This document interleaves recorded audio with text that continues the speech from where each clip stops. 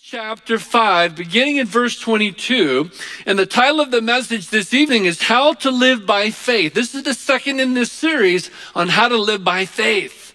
Very, very critical in the times in which we are now living. Let's pray. Father, we do come into the presence of the living God, and we open our heart to you. We know that you use the word of God, so therefore we say, then do it. God, use the word in our lives. Strengthen our faith. We need that now. And so we open our heart to you by the Holy Spirit. Use it in our lives. In Jesus' name, amen. Here's the thing. We are living in times of trouble. No question about that. When you're going through troubles, the question is, how? You got to decide how you're going to go through those troubles. It's not just a matter of getting through it. It's not just a matter of surviving. It's knowing that God wants you to go through those troubles with victorious faith. I can tell you, there are so many biblical examples. Stresses and troubles and pressures, they will reveal what is in the inner man. Stresses, troubles, difficulties, pressures, they will reveal what is in the inner man. I've heard an expression one time that life is like a tea bag, in the sense that you don't know what's inside until it gets in hot water. And then you see what is in the character of a person. The answer to going through troubles and pressures and stresses is to go through them. How? And the answer is, according to your faith, by faith. Now, we should live by faith in the regular course of life. Yes. But troubles and trials make living by faith a necessity. You've got to then. I'm telling you, we are living right now. We are living in troubled times. I think everyone's aware of that. But oh my goodness, the amount of troubles. There's so much happening at the same time. There's the pandemic that has most recently now seen a big resurgence of cases in many places across the country and in the world. Then there's a national election filled with animosity and division like I have never seen in my life. Then there's racial tension that has spread across the globe, and now is the time for Christians to arise and be part of the answer. But there's still rising tension in the Middle East, and now China is inserting itself with an underlying threat of military aggression. Now all we need is like an earthquake or something to make people realize that we're living in those times that Jesus called the birth pangs of world troubles that will lead us to the latter days.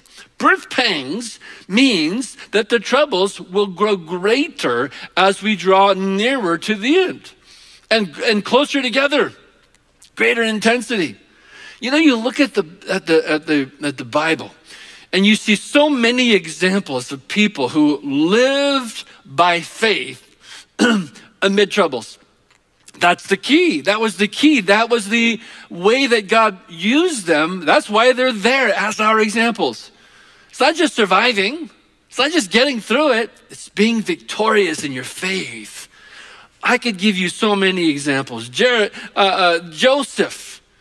I love the example of Joseph in Genesis. David, Jeremiah, Daniel, Ezekiel. I could go on and on. Many, many more. Then in the New Testament, there's the Apostle Paul. And when you want to talk about trouble, Paul went through more troubles than most people could even imagine. And so he knows what he's talking about when he talks about victorious faith. He lived it. He exampled it. He showed it. God, this is important. God brought you out of the world, right?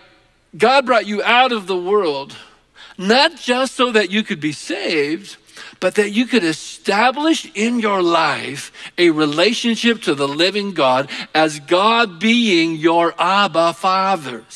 When God is your Father, that changes everything. He is your Father. What does that mean? It means he's committed to being with you. He'll never leave you. He won't forsake you. But he just won't, it's not that he will only be with you. He's going to transform you in the process.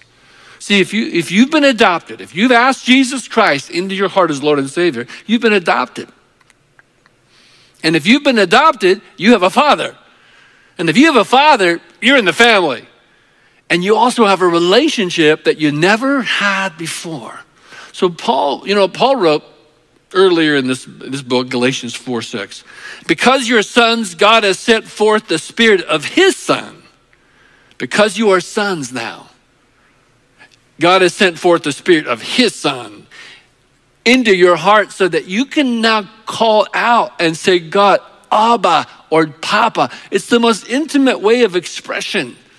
God is asking you to give the most intimate of expressions in your relationship to God, because this is the key. The strengthening of your relationship to the living God is the key. It's the key to living by faith. See, by faith you know that God is with you, that he'll never leave you, that he'll be with you through every trial and trouble, and that he will use that trouble and trial to transform your heart and your life. See, God has set you on a path. God has set you on a path, and that path is one of continually growing stronger, continually getting greater in faith, continually growing greater in maturity in Christ. All right, we are in Galatians chapter 5. All that's just introduction, right? So let's begin reading in chapter 5, verse 22. The fruit of the Spirit, the result of the Holy Spirit of the living God in your life is love, joy, peace, patience, kindness, goodness, faithfulness, gentleness, self-control. Against such things, there is no law. Now, those who belong to Christ Jesus have crucified the flesh with its passions and its desires. If we live by the Spirit, then let's walk by the Spirit. Okay, now this is a really important key. You have been given life by the Holy Spirit. So he says, listen, if we live by the Holy Spirit, let's walk by the Spirit. It should be part of our daily living, but especially in times of trouble. If you live by the Spirit, then walk by the Spirit. Then he says, as a word of caution, now don't become boastful, challenging one another, envying one another. That's of the flesh. That's not of God. Chapter 6, verse 1. Brethren, even if a man is caught in a trespass, you who are spiritual, restore such a one in a spirit of gentleness, each one looking to yourself, lest he too be tempted. Bear one another's burdens, and thus you are fulfilling the law of Christ. If anyone thinks he's something when he's nothing, he's deceiving himself. Let each one examine his own life. Let each one examine his own work. And then he will have a reason for boasting in regard to himself alone, and not in regard to another. For each one shall bear his own load. Now let the one who has taught the word share all good things with him who teaches. Now, verse 7. Verse 7 begins a very critical section where he says this. Chapter 6, verse 7. Underline it, highlight it, dog-ear the page. Memorize it. Do not be deceived. God is not mocked. For whatever a man sows, this he will also reap. For the one who sows to his own flesh shall from the flesh reap corruption. But the one who sows to the Spirit shall from the Spirit reap eternal life. And let us not lose heart. Okay, this is a great verse right here. Well, they're all great. Let us not lose heart in doing good, for in due time you will reap if you do not grow weary. So then, while we have opportunity, let us do good. Live your life in such a way. Do good to all men, and especially to those who are of the household of faith. All right. Those are the verses I want us to look at and apply to our lives. Right? Beginning with this, looking at chapter 5, starting with verse 22. The Spirit bears fruit in your life. God wants to do something. The Spirit's going to bear fruit. You need the Holy Spirit now. But when you have the Holy Spirit and you're walking by the Spirit, you're going to see that the Spirit bears fruit in your life. So he gives this list. What does it look like? See, God wants you to see this list and then say, I want that. I want to live like that. I want that to be true of me in my life. These are good things. I want these things. See, because fruit is good. See, fruit is tasty. Fruit is sweet. It's a great analogy. We love fruit this time of year. We're just now starting to see some of the really good stuff, coming into the market. Fresh strawberries, cherries are soon going to be, raspberries, blueberries, right? We love fruit. Fruit's good. Fruit's tasty. Notice that he didn't write these are the list of the broccoli of the Holy Spirit. Didn't say that. These are the Brussels sprouts of the Spirit. No, he's talking about tasty, delicious, right? Now, notice you have a choice. He wrote these words in the power of the Holy Spirit to inspire. See, to ignite a desire, to make you hungry. See, the thing about, it's good. The thing about fruit is it's tasty, it's refreshing. It's good for you. It's nourishing. In contrast to, Fruit Loops, for example. Even though they're magically delicious, the number one ingredient is sugar. And the number two ingredient is air.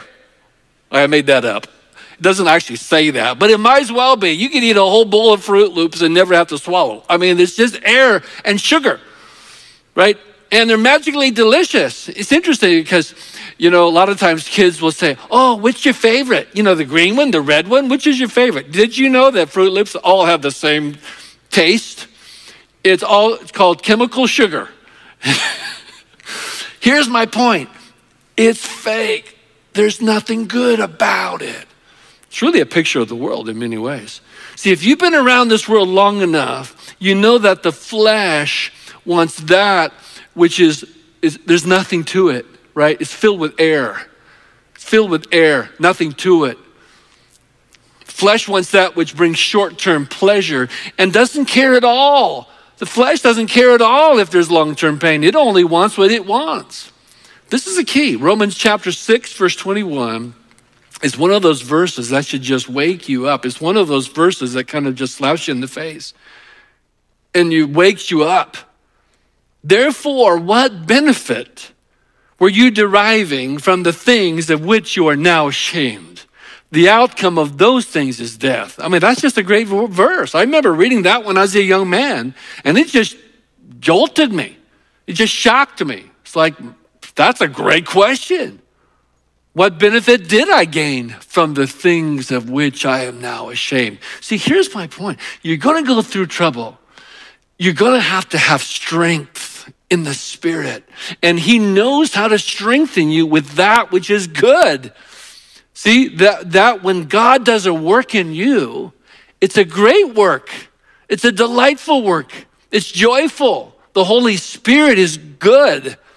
That's the work that God does. A lot of times people, I think they have this idea of God, that everything with God is like he's very harsh and he's very, but God loves, and he loves to strengthen by his Spirit. See, if you're going through troubles, then live by your faith. But the thing is, we are living in times of spiritual battle. We are in the midst of a spiritual battle. And the enemy would very much want to defeat you by appealing to your flesh. See, because that will weaken you spiritually. The enemy knows how to defeat you. If the enemy can make you spiritually weaker, then he can defeat you. That's why he says you need the Spirit of the living God. You want to walk victoriously? You want to live by faith? You want to walk through troubles and be one of those examples? You need the Spirit, because here's what he's showing us. The Spirit will draw you to God. The Holy Spirit will draw you, will move you, will draw you to God. This list of the fruit of the Spirit, it describes God. It describes who he is. It describes his nature. It describes his character. What is God like? What is God's character? Well, there it is.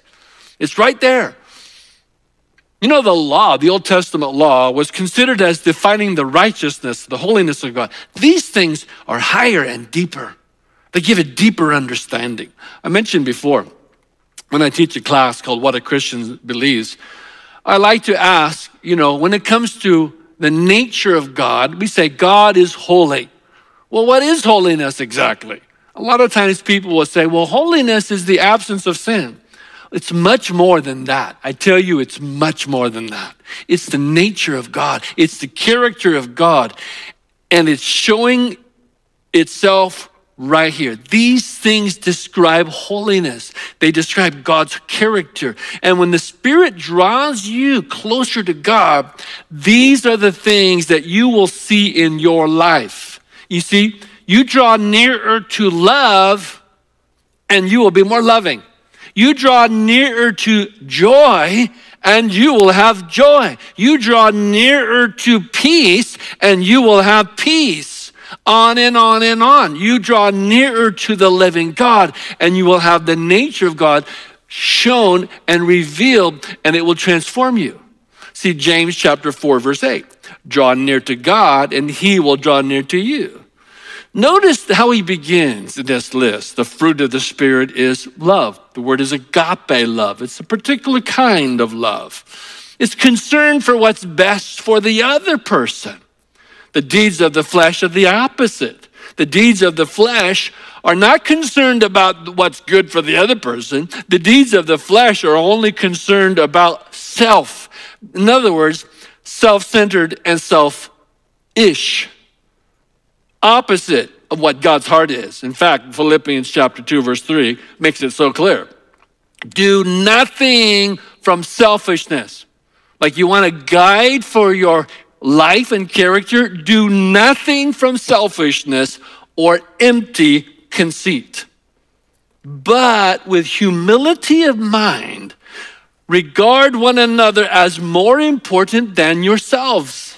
This is a spiritual principle that is very, very powerful. Notice that when Paul finishes this list, these 9 aspects of the nature and character of God. Notice how he finishes. The fruit of the Spirit, he says, is self-control. In other words, if you walk by the Spirit, you will not carry out the desire of the flesh, which is what he says in verse 16. Right? This is important, right? I don't know about you, I don't like to feel sick. I mean, physically. I don't like to feel sick. I don't like to feel yucky. That's a spiritual word. That's a very deep spiritual word. It's not in the biblical dictionary, but it ought to be, because it's a great word. You get a yucky sense in your spirit when your soul's not right. You see, if your soul is sick, then you're not right within. I don't want to feel that way. I don't want to be disturbed in my spirit. I don't want to be yucky in my soul. See, walking by the Spirit is the opposite. Walking by the Spirit means your soul is alive. Your soul, your spirit is ignited and it's good. What God does in you, it's right. I don't like to feel sick. I like to feel healthy. I like to feel well. The same is true spiritually. I don't want to be spiritually yucky. I want to be alive. God wants you to be alive. And that's what empowers you to say no to the flesh when your spirit is alive. That's how you constrain the flesh, because you want something better. I want something better. When you read this list, it should ignite in you a desire. I want something better in my life. I'm tired of the old man. I'm tired of the old ways. I'm tired of the mess. I'm tired of the problems. I want that which is good and right and from God. It's delicious, right? The Spirit is fruit, he says. That's the power over the flesh, because you want something better. You want something more beautiful. You want something more honorable. You want something that got character to it. You want some integrity, man. See, that's a hunger. That's a deep hunger of the soul. Want that, desire that. And then he gives us this point. Walk by the Spirit, and he says, and you will crucify the flesh. That's a great word. Crucify the flesh. Put it to death. Jesus was crucified, so it's a powerful picture. Crucify the flesh, verse 24. Those who belong to Christ have crucified the flesh along with its passions and desires. You want to walk victoriously, this must be so. You cannot be victorious. You cannot walk by faith. You cannot live by faith. You cannot be an example of faith without this being so, without crucifying the flesh with its passions and desires. But he gives you the power to do it. See, the passions and desires of the flesh, they want to be the master. They want to be in control, right? Those passions and desires of the flesh. We were born with this flesh. We were born with that mess. And that flesh wants to be the master. It wants to be in control. It wants what it wants, and it wants it now, and expects you to submit to it. It expects you to submit to its demands. It wants to be the master. Notice Romans chapter 7, verse 5. While you were in the flesh, the sinful passions, which were aroused by the law, were at work in the members of your body to bear fruit to death. How do you crucify the passions and the desires of the flesh that will so easily defeat you? You can't walk by faith unless this is true. How do you do it? How do you crucify the passions and the desires of the flesh? Is it even possible? I ask you this question. Is that even possible? The answer is yes, yes. And here's, I think, an insight. I don't remember how old I was when I first heard this principle, but it's stuck with me ever since. It's a great principle. And it's this. It takes a passion to kill a passion. It's like, that's just the right truth. You want to kill the passions of the flesh? It takes a new and greater and higher passion in order to kill that passion. It takes a passion to kill a passion. See, God made you alive. God wants you to have a passion for something that's an expression of life. Like, too many people, they kind of walk around life as though they're half dead. Like they got one foot in the grave. God doesn't want you to walk around like you got one foot in the grave, right? God wants you to have life and have it abundantly. Have something of a desire in your life, an expression of passion. It comes from faith. It comes from relationship. See, if you don't have a relationship to the living God, then you don't understand. God wants you to have this relationship so that the passion that God gives you will have power in your life to kill the passions of the flesh in which you were born. So you can't move from the passions of the flesh to boredom in Christ. It doesn't work that way. You can't move from the passions of the flesh and then go into boredom in Christ and expect to have victory. No, the fruit of the Spirit is love. The fruit of the Spirit is joy. I remember some time ago, there was a guy who came to faith in Christ in our church, and he came out of a life of drugs. And he readily would say that he was addicted. He had been addicted to drugs. And I love to watch this young man who had come from such a mess. All the passions of the flesh were clearly evident in his life. He got sick of it, just got sick of it. There's got to be more to life than this. He found there was no meaning to it. There's no direction. It's like consuming him from the inside. He saw that and he came to faith in Christ. But the thing is, you can't move from that and go to boredom in Christ. You got to move to passion, and that's what happened. It's like he got on fire. Right? It was a delight to watch this young man. I remember talking to him, I don't know, a year or so later, and I said, man, I love to see what God is doing in your life. This is delightful. I love to see what God is doing. And he said, you know what? He says, I am addicted to Christ. It was a good word, see, because that to him, that meant something. I used to be addicted to drugs. I'm addicted to Christ. It's a good sense, right? I got a passion now. I got a passion. I remember, speaking of that, I remember one time when we were in Africa, and we had a kind of an open meeting where people, could hear the gospel. And then afterward, we gave an invitation for people to come to Christ. And many came forward. And so we brought them into this space off to the side. And we wanted to give each of them a Bible. Each of them to have a Bible who had come to faith in Christ. And so we're off to the side and we're giving these Bibles. And then soon the word began to spread through the crowd that we had these Bibles, right? And so soon people started pressing in on us, wanting to get a Bible, and the crowd became too much, right? And so at one point I said, everyone we need to get in the vehicle, we need to go. And so off we start going. Well, this one young man, I will never forget this scene, right? This one young man begins to run after us. And so we're going down this street and then another street, and he just keeps running after us. He's a fast runner, and he just keeps running after us. And I'm watching this young man block after block. And finally I said to the driver, stop. Anyone who wants a Bible like that, he's going to get a Bible. Stop. And so we got out, and we opened our box, and he's like running to us and huffing and puffing. And we said, man, you're going to get a Bible. So we give him a Bible, and he just holds it up. It meant so much. And I thought, man, now there's passion. Now there's passion. It's powerful. See, God sets you free so that you can have something in your life that's better, something to live for, meaning and purpose, direction, life. That's why God set you free. You were made to be filled with the life of God. You were made to have passion in how you live. It's like what Jesus said in John chapter 7, verses 37 to 39.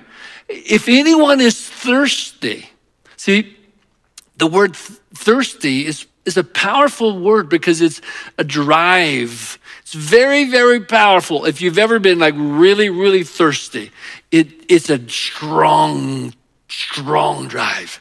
If anyone is thirsty, you got a craving, you got a desire.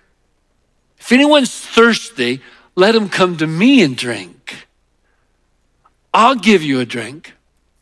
I'll give you, he says, he who believes in me, as the scripture says, from his innermost being will flow rivers of living water. It means fresh, alive. It will satisfy. It's good.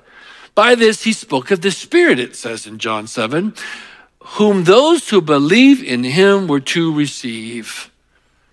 One of the great lessons I learned in parenting, many of you know we raised 5 kids, and now we're raising our granddaughter, Via. But one of the great lessons that we learned in our parenting is that our kids need to be passionate about something for God. Bring them into something that they can be passionate about for God. Get them to play an instrument or take voice lessons or something, and learn how to lead worship for the children's ministries or get involved in feeding the homeless. Get them involved in something that they can become passionate about. Give meaning and purpose to their lives. 2 of our daughters, when they got to graduate from high school, we said, you want to go on any mission you want in the world, we'll pay for it. You go anywhere you want.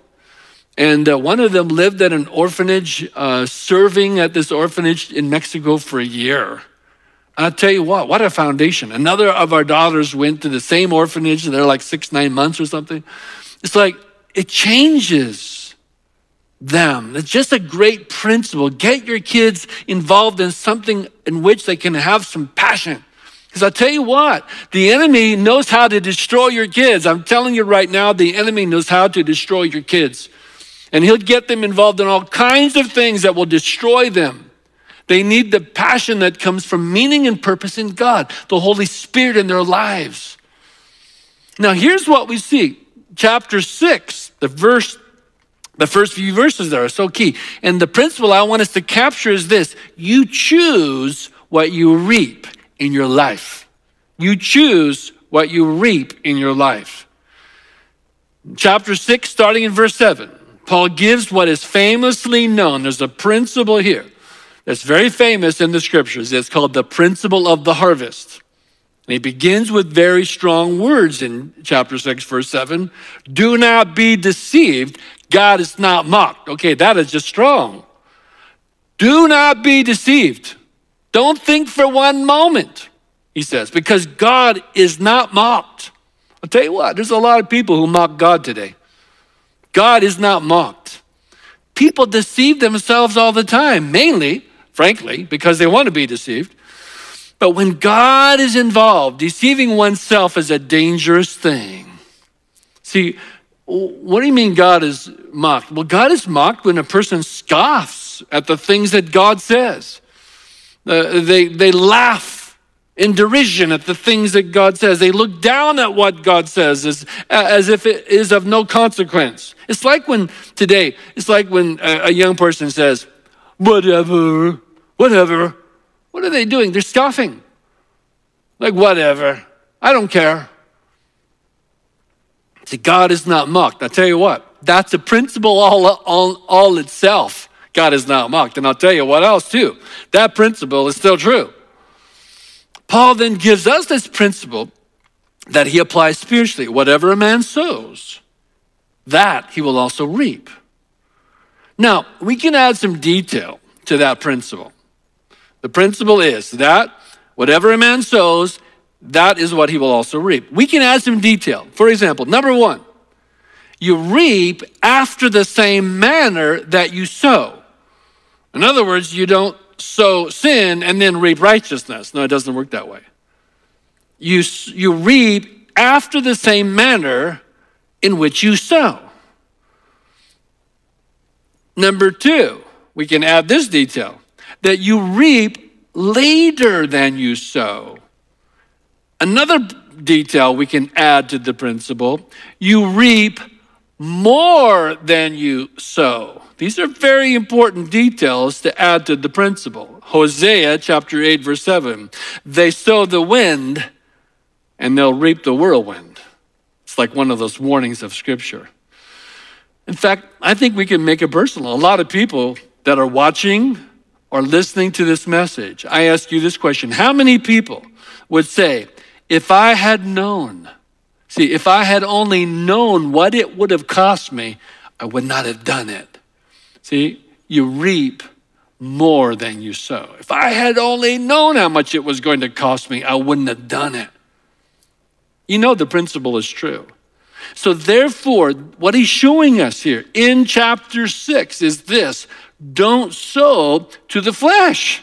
That's what his point is. Don't sow to the flesh. See, the problem with the flesh is it doesn't care about what the reaping will be. Doesn't care about tomorrow. That's the problem with the flesh. It just wants. I want, me want. It only lives in the moment. Me want. That's it.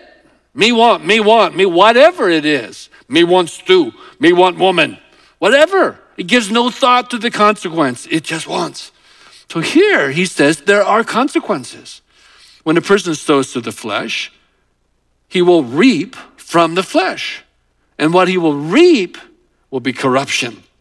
See, the thing about sowing and reaping is this. A seed is planted, but the reaping does not come right away. Therefore, many are deceived, but God is not mocked. You see, because it doesn't happen right away, they think, I got away with it. I got away with it.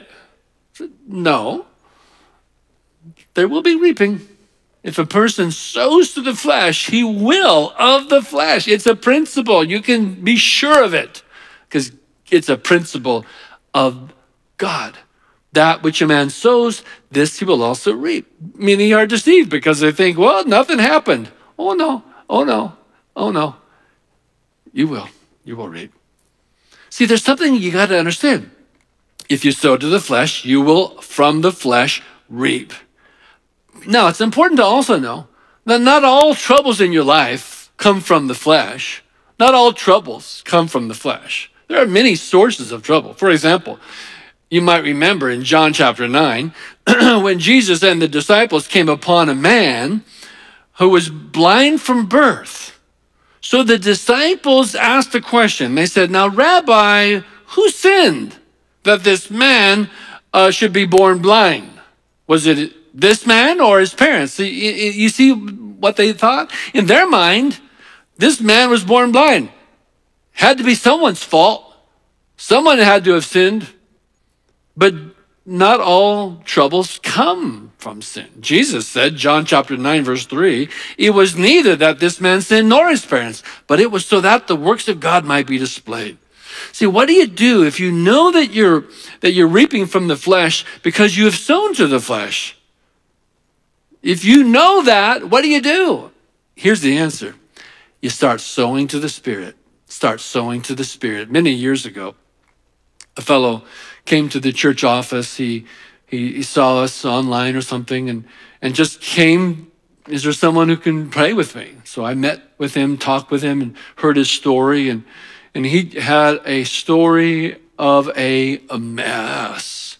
He had just been making one poor decision after another, and what he had was nothing but a mess. And he said, what do I do now? And I said, you've been sowing to the flesh a long time.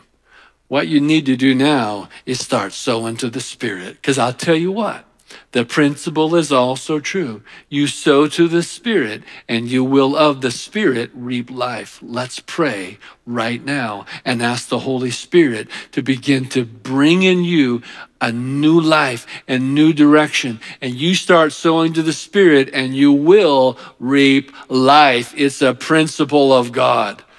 And I'll tell you what, I will never forget that day, because I said, can we pray right now? And he said, yes. I said, can we pray on our knees right now? And he said, okay. So we got on our knees there, and I remember because we were leaning against these chairs, and I put my arm around him, and I said, you start. And he just started bawling.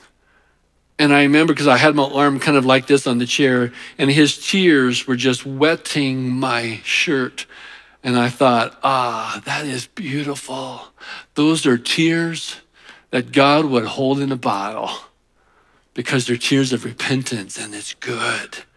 See, what he's showing us is this. You sow to the Spirit, and you will reap life. You're sowing to the Spirit right now. Right now, this very moment, you are sowing to the Spirit. The Word of God is going forth. It is empowered by the Holy Spirit, and it's going to bear fruit in your life spiritually. One seed at a time, one chapter at a time, one day at a time, one verse at a time. You sow to the Spirit, and you're going to reap life. Now, can you sow both flesh and spirit, by the way? Yes, but one must overpower the other. Luke chapter 8, verse 14. The seed which fell among the thorns, these are the ones who've heard, and as they go their way, they're choked with worries and riches and pleasures of this life, and they bring no fruit to maturity. Back when I was a kid, we had a farm, and one time someone decided to use chicken manure as fertilizer. Problem is this: chickens eat weed seeds. What we didn't know is that we were actually sowing our whole garden with weeds. Paul wants you to understand something. You get to choose what you reap. You get to choose what you reap in your life. You sow a thought, reap an action. Sow an action, reap a habit. Sow a habit, reap a character. Sow a character, reap a destiny. Now is the time to become spiritually strong. Sow to the Spirit, and you will reap the power of God in your life. God wants to bring revival. Now is the time. You want to know what it means to walk victoriously in faith? You got to walk by the Spirit. Make sure of it.